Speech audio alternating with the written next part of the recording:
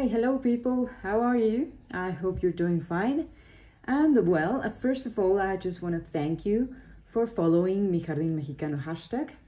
And I think it's gonna grow. I'm already thinking of opening another some more networks on it, but I'll be going slow so it doesn't become a burden.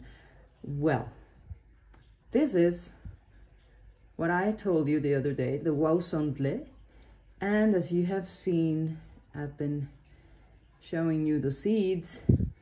This is the seed, and here are some of the leaves. Oh no, this one doesn't have any leaves anymore. Let's see, we have another piece here. These are the leaves, and everything in this plant is edible, and sadly it's one of Mexico's most forgotten superfoods. And it's considered a superfood because it contains a lot of vitamins, a lot of minerals, and even an amino acid.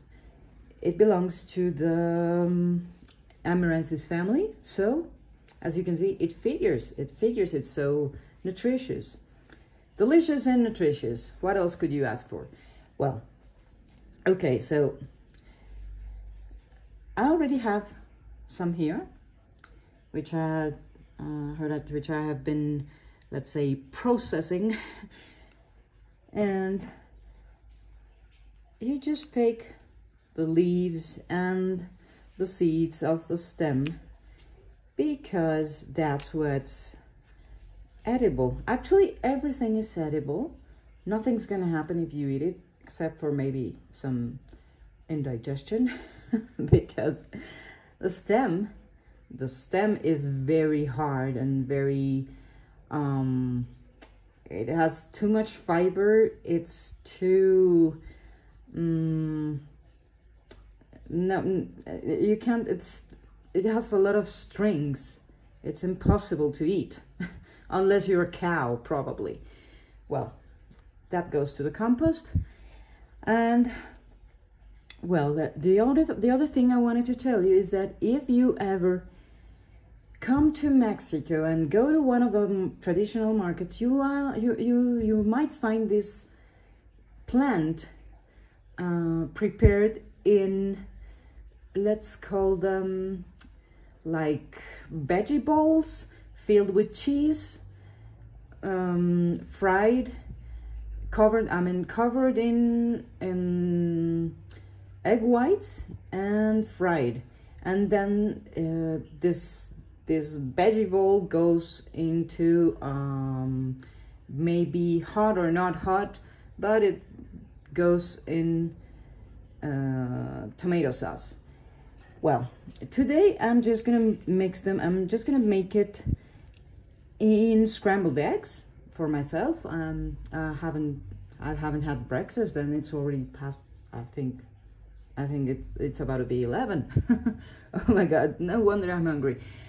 So this is what I'm gonna do. I'm gonna add some courgette to the mix, and some onion, and one of these wild, very, very hot little chilitos, and a poblano.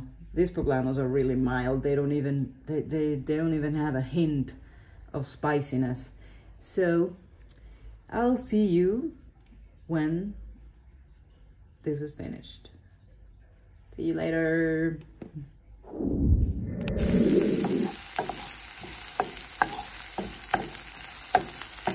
Here it is.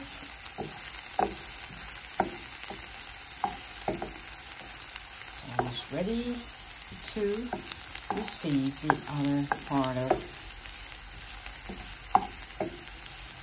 the delicious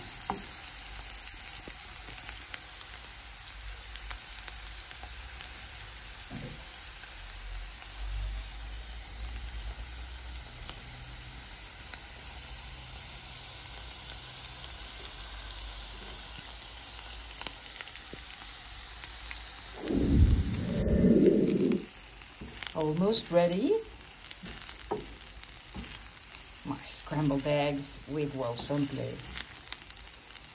I'm just gonna get one of those.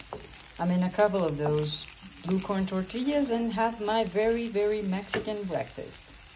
See you later. Bye.